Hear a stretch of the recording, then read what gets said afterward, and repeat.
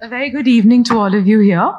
Thank you, first of all, to the BW team for having all of us here, and I'm sure I say that for all of us on this panel.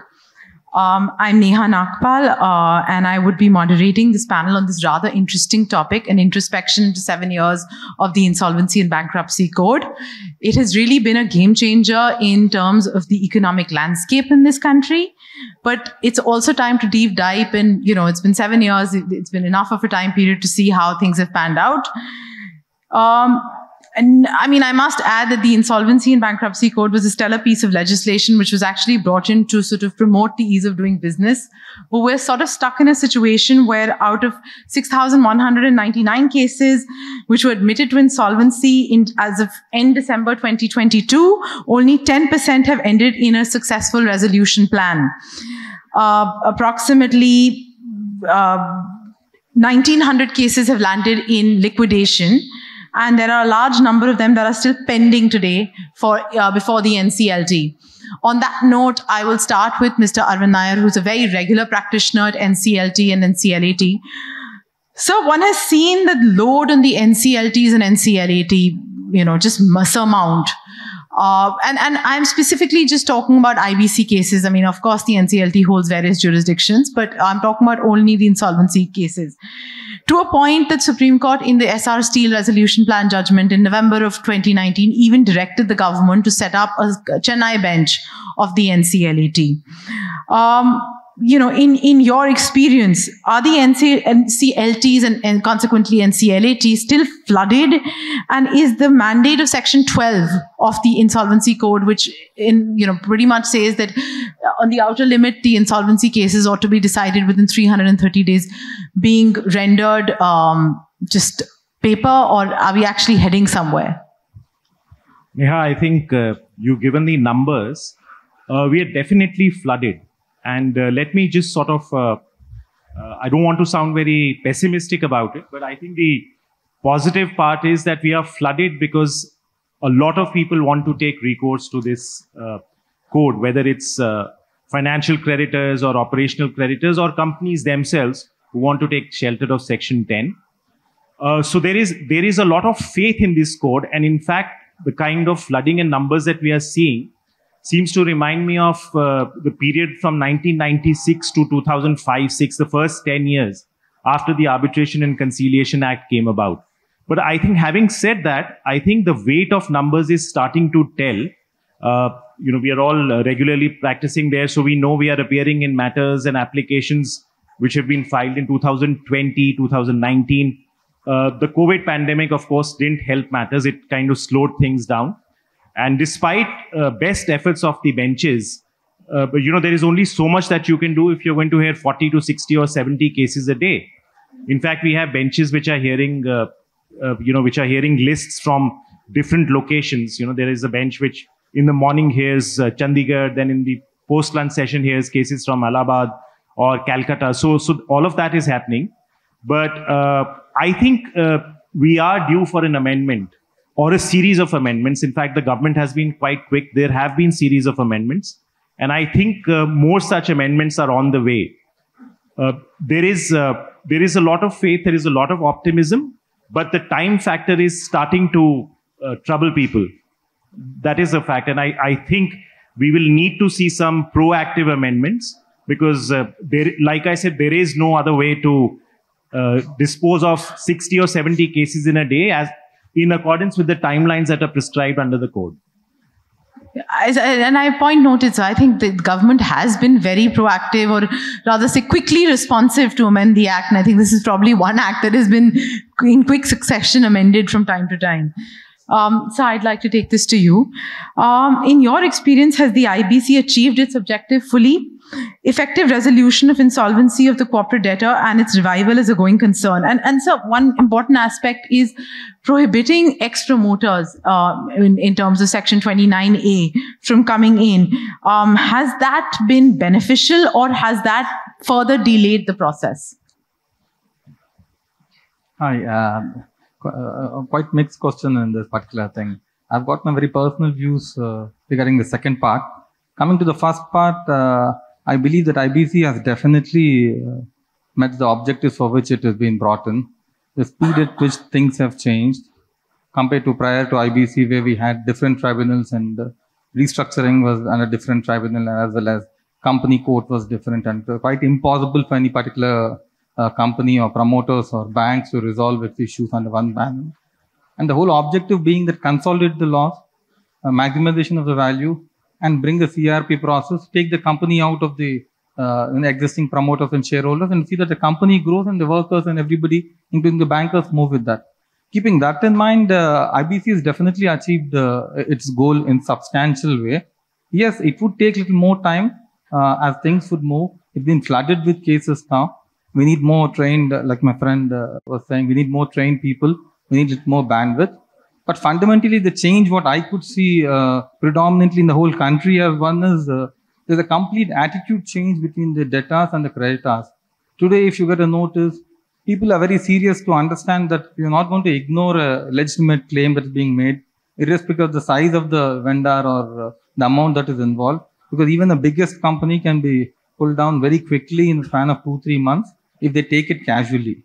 So fundamentally, what I like the most, what has been brought in is a mindset change in the whole economy, public sectors, private sectors, corporate, construction, or any other issue. So therefore, for me, it's a very nice change.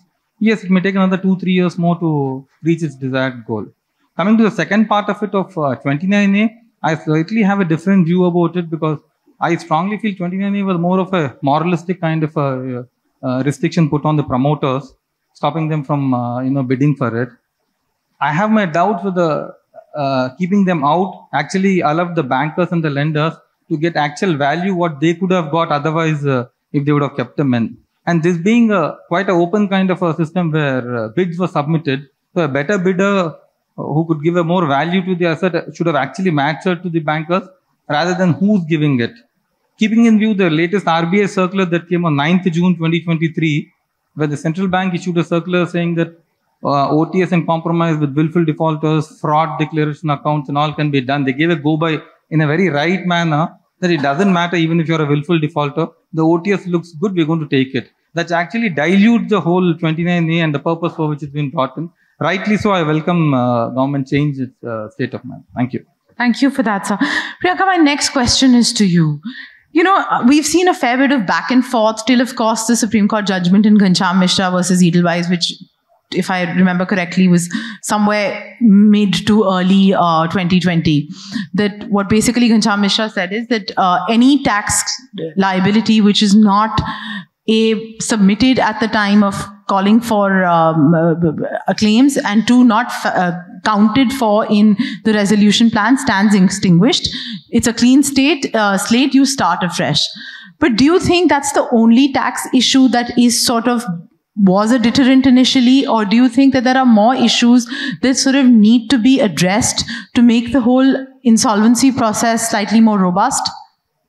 Yeah, so this judgment actually surprisingly has been very famous, but me being a tax professional, it's actually not even half of the tax issues which we end up facing while filing the resolution plan.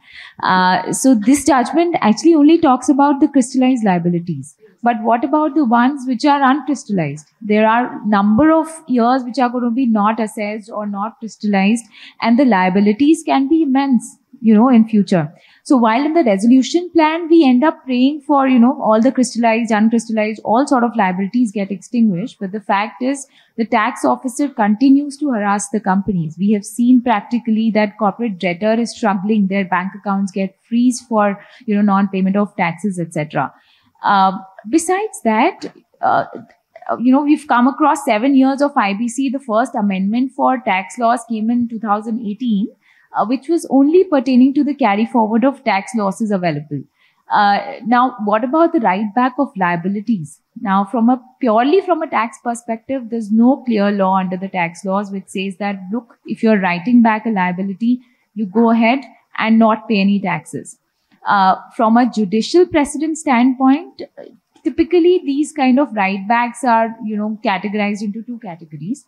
One being a capital nature loan, and second being a revenue nature loan. Now, if it's a capital nature loan, you end up writing it back, etc. And since you've never claimed an expense against it in the past, you don't pay taxes on that. And that's what the precedents also say. But what about the revenue nature loan? If you do have a revenue nature loan and you end up writing that back, it hits your P&L. Now, if it's your P&L, tax officers say, look, while you are a bankrupt company, you come and pay tax against it because we are adding it back in your P&L. So, structuring these transactions becomes extremely important because tax laws have never been clear around this.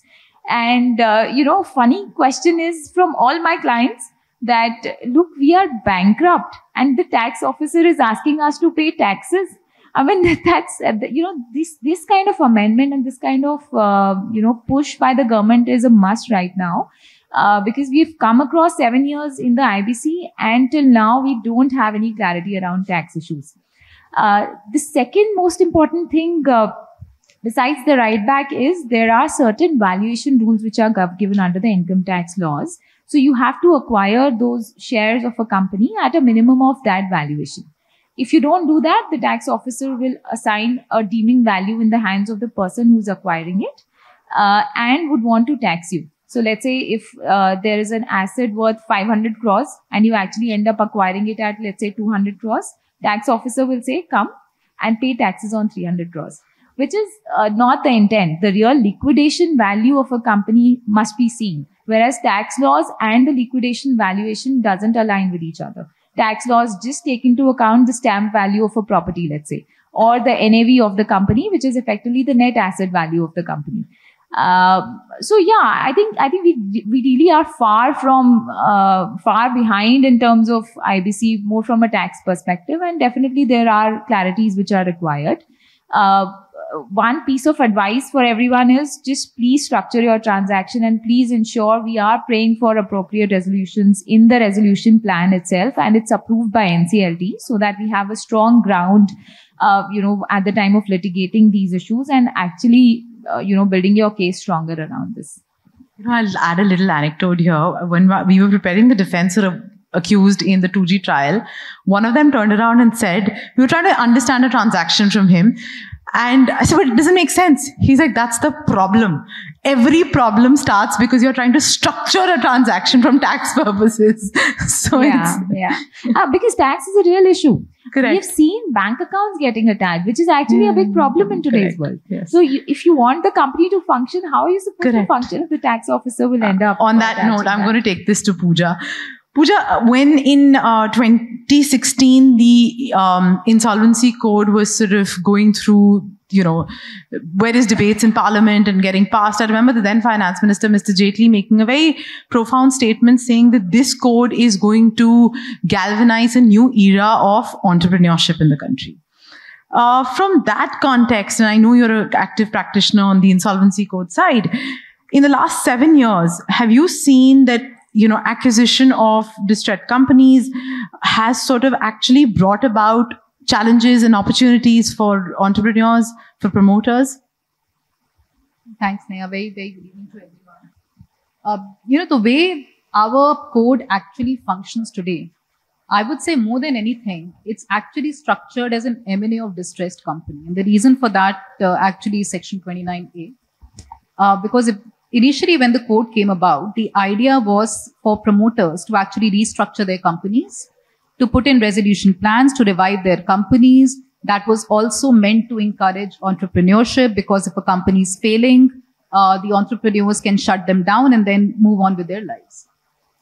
Strangely enough, we had Section 29A come in 2017, and after that, effectively, instead of being a resolution that promoters are proposing for their own companies, it has actually become an M&A process for distressed companies. Coming to some statistics, today I was reading a very interesting statistic, which was that around more than 600 resolution plans have been approved so far.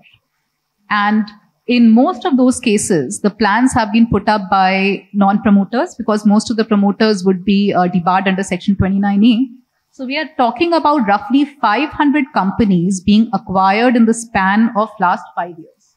So leaving aside the question of entrepreneurship, where promoters themselves are trying to revive the company, as far as M&A is concerned, it has been a fantastic journey for the M&A process. We have seen some very, very large groups, likes of Tatas and JSWs and ArcelorMittal acquiring multiple companies, one after the other. And in effect, they have actually managed to consolidate a lot of their positions through this M&A process. When it comes to opportunities, I think the biggest opportunity here is the fact that you don't really need shareholder consent to acquire a company through NCLT process. So any other regular M&A process would require a shareholder consent of the target, would require the board consent of the target. But I think IBC is one of the few laws where you can actually take over a company and you don't even need shareholder consent. You can just do it under the process. The other opportunity is, of course, the clean slate principle. I'm not getting into how it has gotten diluted and what the challenges are, but more or less the resolution applicant does get the company on a clean slate basis.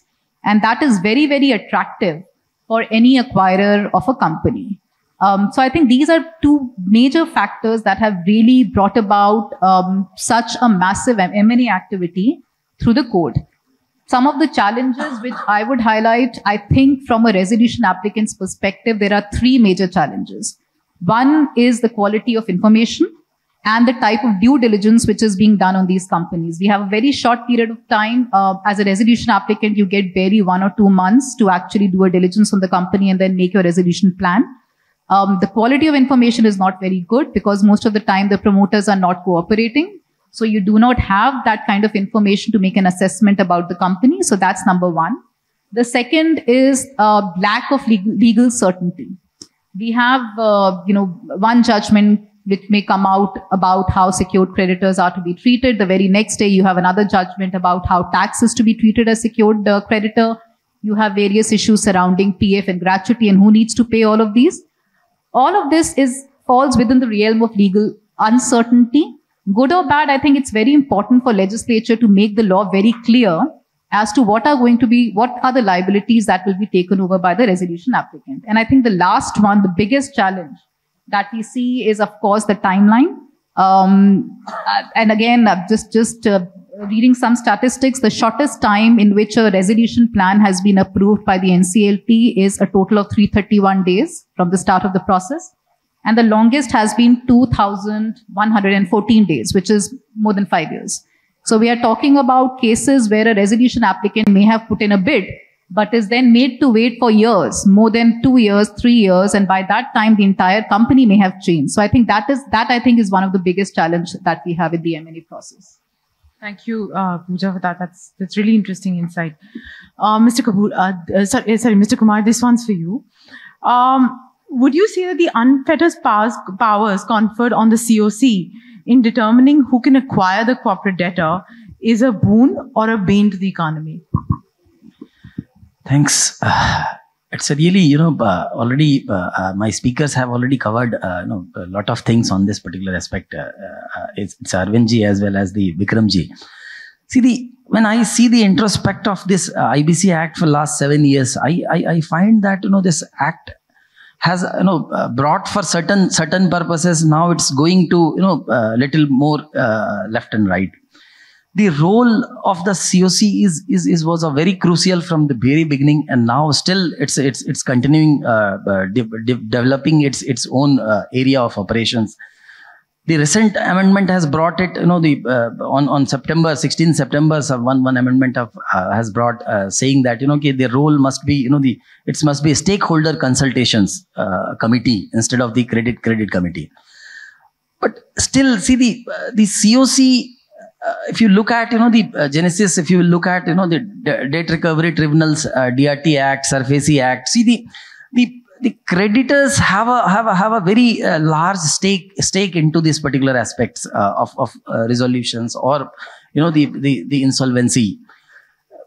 From the very beginning in the loan document, if you will look at I from the banking side, so you will see that always the creditors have a lot of stake into their loan stakes and all. So they have a more and more interest on these all aspects. Right. So I believe, the creditors have a more importance, Yes, absolutely. more role to play, and more if you look at, they have to take a lot of haircut. You take it any big entities of the insolvency, you will find that the haircut is being taken by the banks and all. Correct. See, the role function, if you will look at, they are not supreme. Very recent amendment, if you will look at, the financial institutions, liquidations process. If you look at ILFS 19, they have made an amendment and they said, COC has to take approval from the regulator. Correct. Also. So in this case, and any financial institutions or entity, the regulator is RBI, and RBI has to give the clearance for their resolutions. Correct, let it be SREI, let it be ILFS, let it be the DHFL. Even Yes Bank also, you will find that the credit committee has a different angle, and more RBI has also been given power to appoint administrators. So on that note, I'm going to take this to Pallavi, Pratap. Yeah. Pallavi, in the last 2 years, one has seen that while there's this whole angle going on in NCLT with all the delays, of late there is a trend where there are complaints against the RP, not just with the IBBI, but also actually complaints under the Prevention of Corruption Act. That leads us to a very piquant situation to try and understand, is the RP even a public servant under the meaning of the PC Act, and should there be such complaints? Because all of this only frustrates and derails the process a little more. What are your views on that? I can see that the timer is running, so I'm going to very quickly answer it. But I think first, to actually add to what Mr. Nayar said in the initial thing, we should actually thank God that the threshold was actually increased from 1 lakh to 1 crore. So we have a lot of those frivolous litigation actually out. One. Secondly, I think IBC is increasingly being used as a recovery mode. So it's more of a DRT now than what it was initially thought of. And to answer your question, I think a lot of us who have been practicing, and Mr. Nayar would actually, I'm sure, agree with me that there are too many complaints against the RPs. There are claims which they are not accepting. A lot of times they are doing their adjudicatory work which they are not required to do, which is completely out of the role that has been defined. And also with respect to the specific question of whether or not they can be covered under Prevention of Corruption Act, they are in some senses actually doing a public duty. And because they are performing that public duty, they may be covered under that specific terminology of Section 2(1).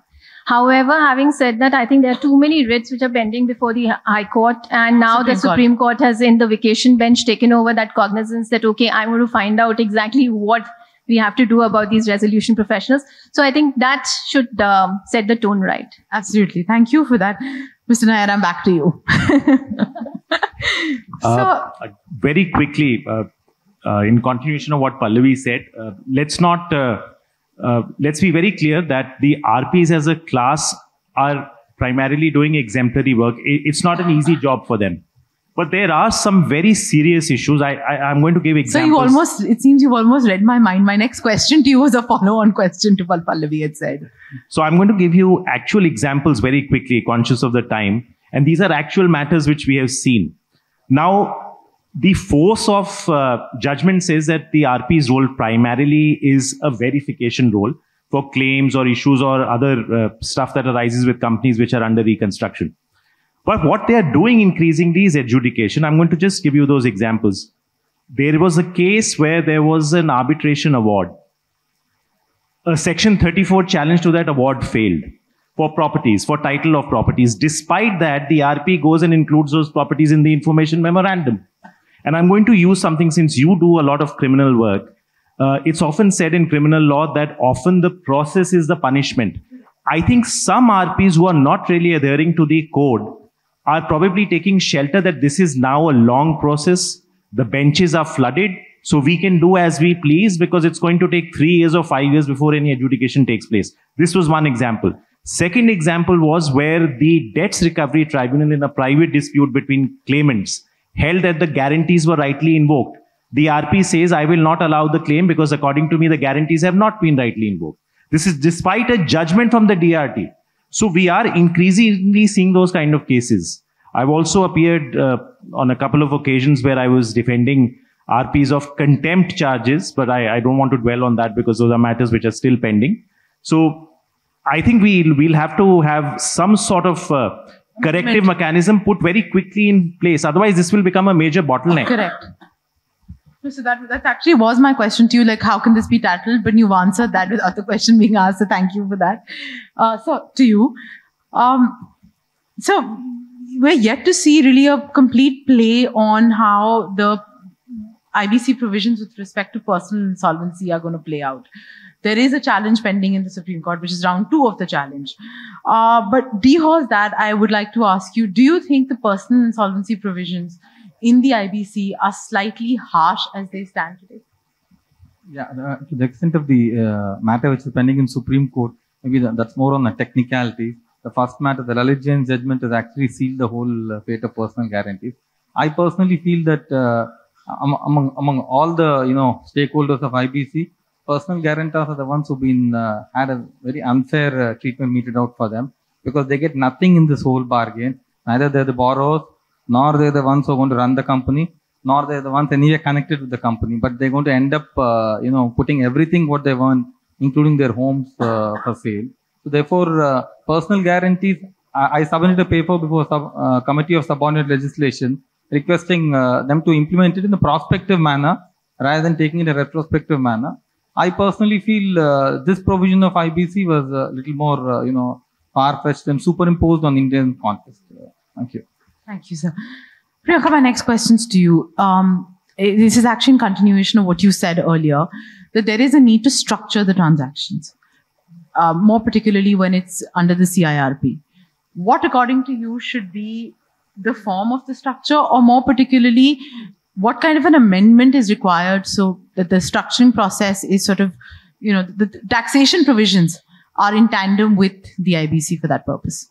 Yeah. So no, there's no one fit, one fit sort of structure. It really depends on what the transaction is. But just to give an example, a lot of companies do follow an SPV structure where they'll actually invest through an SPV. So if you are eventually looking at merging that SPV, do that in the resolution plan. Don't wait for later, because it's easier to get the approval alongside.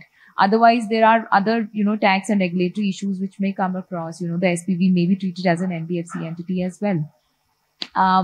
Besides that, we've also seen a lot of times, the debt being structured as a, let's say, a hybrid instrument like an OCRPS or an RPS, etc. So that in future, that debt, whenever it has to be repaid, let's say to a financial creditor, so not all payments can be cash, right? They can also be amended in the form of a OCRPS, which is given in future. So all of those needs to be kept in mind as well. And while choosing the instrument, one needs to be mindful of what can, one is, of course, the tax implications, and second is what can be done and what cannot be. So if you continue to have a debt instrument, you can repay that without having profits in the company. Whereas if it's an OCRPS, you can actually redeem it only when the company start making profits. And that happens only when the past losses gets wiped off. So you need to have those accumulated profits to be able to. I think the short story here is that we need to be mindful of having the right structure and the right instrument in place. And one definitely needs to include everything in the resolution plan at the time of bidding and not wait for the actual approval to come in. Thank you for that, Priyanka. Pooja, I have a question for you, which is, do you think some reforms would be required to sort of encourage more participation by resolution applicants in the CIRP process? I mean, there are 1,001 reforms, but being cognizant of the time, I'll only name 2 right now. I think one is the pre-pack and the need to simplify pre-packs and extend it to non-MSMEs. I think that's one thing that can be done. And we understand that that's something which is being actively considered. So that's one set of reforms around pre-packs that we would recommend. The other set of reforms would be around bringing certainty on the distribution. And even though resolution applicant may have nothing to do with the distribution process itself, a lot of litigations in the NCLT are around distribution. They are around who gets paid what, secured creditors versus unsecured creditors, tax versus other. So I think it will greatly help the M&A process as well if we have some certainty around how exactly people need to be paid, and what should be the distribution waterfall that needs to be really followed in a from a plan perspective. Thank you for that. Pallavi, my next question is really for you. So over the years, and especially in the last 3-4 years, we've been seeing a set of conflict that's arising. IBC vis-a-vis, say, first initially started with the Limitation Act, then you go down the Income Tax Act, then it's the PMLA, then it's the SARFAESI, so on and so forth. Do you think that, yes, there was an amendment when it came for the Limitation Act, Section 230A was brought in, but do you think it's time now that the entire issue is pending before the Supreme Court, but should there proactively be some amendment to just streamline things? Because consequently, there are delays on this account which are also coming into the whole resolution process. So, I'll actually just get back to what Vikram said about Section 95, the personal insolvency. I'm the nodal counsel in that matter. So therefore, it's not merely actually the technicality, but also the fact that it is completely against Section 100, is completely against the principle of natural justice. And that in itself is in contradiction with what is given to us by the fundamental rights in the Constitution. Similarly, I think with the latest report that came of the IBC report, there we were all very hopeful that maybe, personal insolvency and that principle of natural justice might come in, or that there may be dilution in terms of other laws, so that maybe IBC, as the Supreme Court is completely gung-ho about making sure that IBC provisions are upheld, I think those dilutions would have only come through legislation in that sense.